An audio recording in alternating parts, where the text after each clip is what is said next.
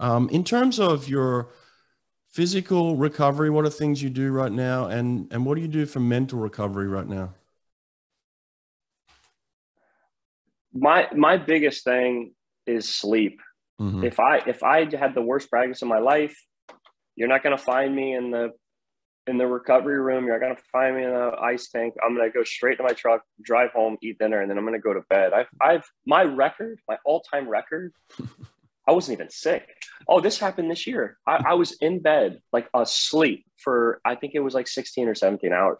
And I'll tell you what, I came in, I can't remember what day it was on, but I came in the next practice, and I was phenomenal. That's Hmm. all I need. And my body lets me know.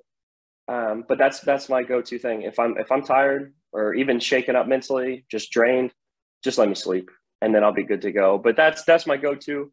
And then I do like the Katsu machine. I like Hmm. that thing a lot. Okay. Um, Ma actually showed me at camp. We were playing poker, and I saw it hooked up, and I saw him post all the time about it. I was like, "Hey, can I take this for a spin?"